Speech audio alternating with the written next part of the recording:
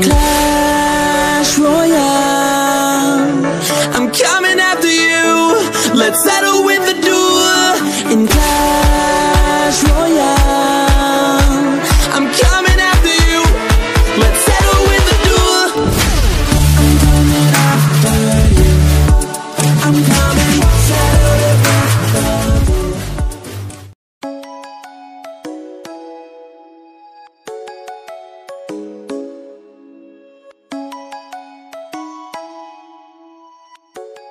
Particles with opposite charges attract one another. We can view this by saying that the positive particles that are far away from the negative particle have a higher potential energy, just as in the case of gravitational potential energy.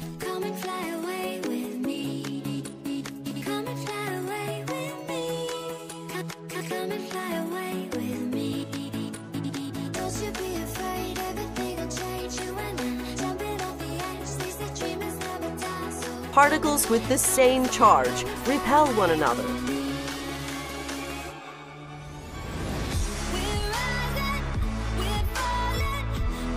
We again can view this as a case of potential energy.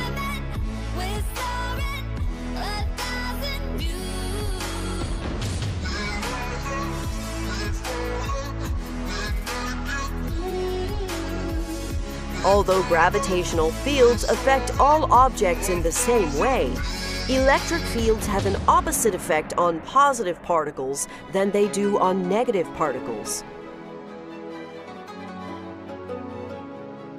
From a negative particle's point of view, the potential energy throughout space is flipped upside down, as compared to a positive particle's point of view.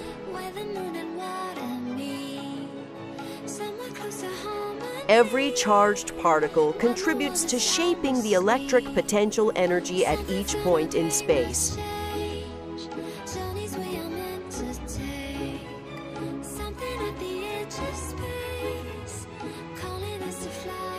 The effect of each particle adds together.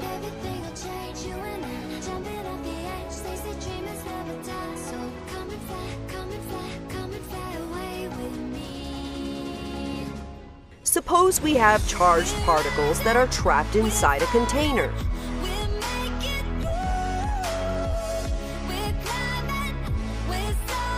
The charged particles will move to the edges of the container, causing the electric potential energy to be the same everywhere inside the container.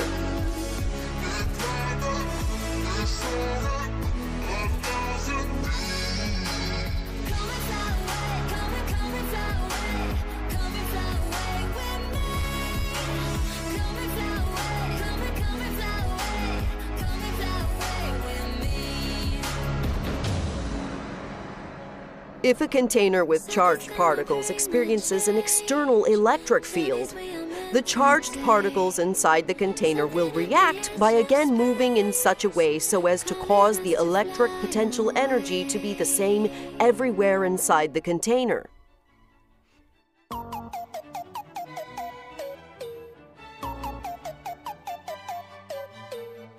The charged particles inside the container will react by again moving in such a way so as to cause the electric potential energy to be the same everywhere inside the container.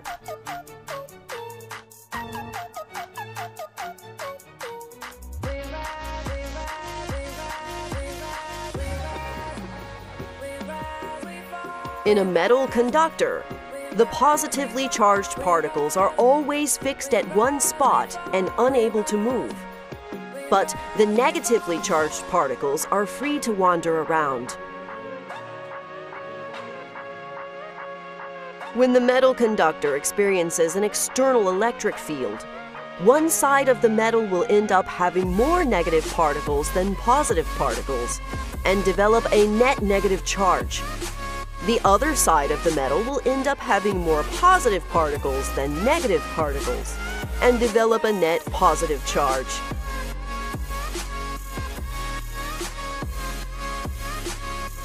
Therefore, the effect is the same as in the example of charged particles inside a container.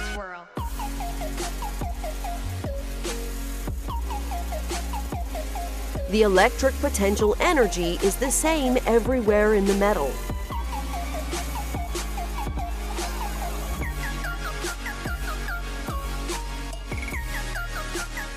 In an electric circuit, the negatively charged particles flow through metal wires.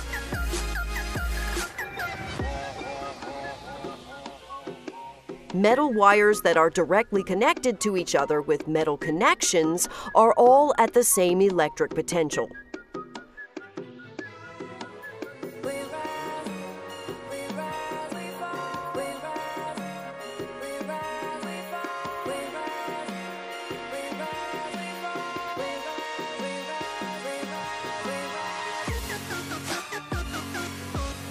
The difference between the electric potential energy of 2 points of a circuit is what we call the voltage.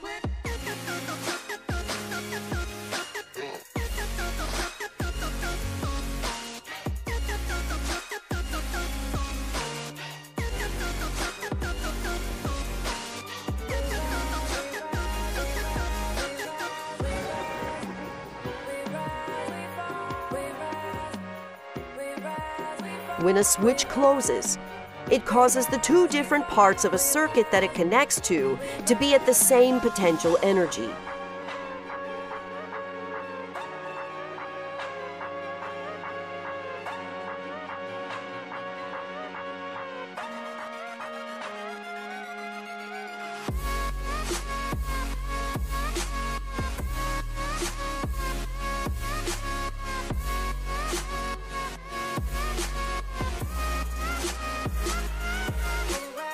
The number of charged particles that pass by each second is what we refer to as the current.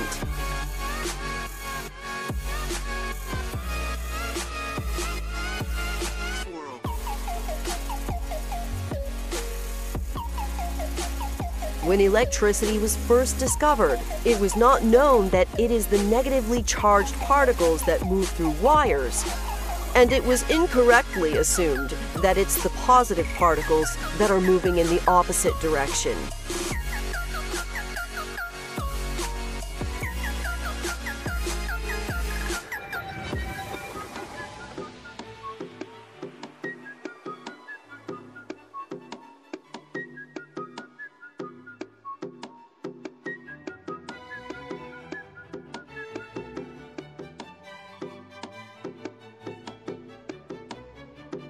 The convention for how we describe the electric current's direction was never updated, and we therefore still refer to this situation as if it is the positive particles that are flowing in the opposite direction.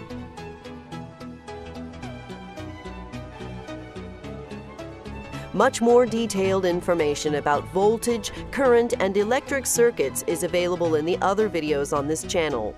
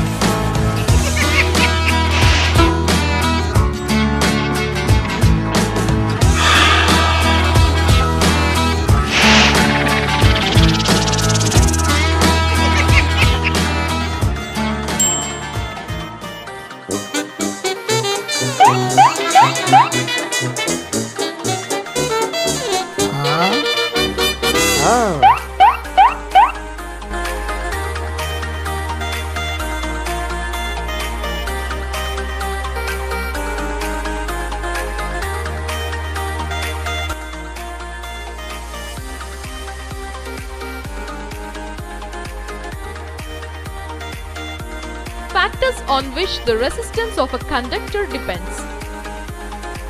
Activity. Take a cell, an ammeter, a nichrome wire of length L and 2L and copper wire of length L. Procedure. Connect cell, ammeter, plug key with connecting wire in series and leave the gap between the free ends of wires. Complete the circuit with nichrome wire of length L between X and Y. Now plug the key, note the ammeter reading. Say I1 is equal to 2A. Now complete the circuit with nichrome wire of length 2L. Note the ammeter reading. I2 is equal to 1A. We can say that I1 is greater than I2. We can say that resistance of the conductor depends on the length. Now complete the circuit with thicker nichrome wire of length L. Observe the ammeter reading. Say I3 is equal to 4A. We can say that resistance depends on area of cross section. Now complete the circuit with copper wire of a length L and same thickness equal to nichrome wire. And observe the ammeter reading. Say I4 is equal to 3A. We can say that I4 is greater than I1. We can say that resistance depends on nature of its material. Thus, resistance of a uniform metallic conductor is directly proportional to its length L and inversely proportional to area of cross section A. From 1 and 2 are proportional to L by A. Therefore, R equal to rho into L by A. Here rho is proportionality constant called electric resistivity of the material of the conductor. The SI unit of resistivity is ohm meter. The metals and alloys have low resistivity in the range of 10 to the power of minus 8 ohm meter to 10 to the power of minus 6 ohm meter. For insulators like rubber and glass have resistivity of the order of 10 to the power of 12 ohm meter to 10 to the power of 17 ohm meter. The alloys don't oxidize or burn readily at high temperatures. For this, we can use in heating device like electric iron, toaster, bulb, etc. Whereas copper and aluminium are used for power transmission lines.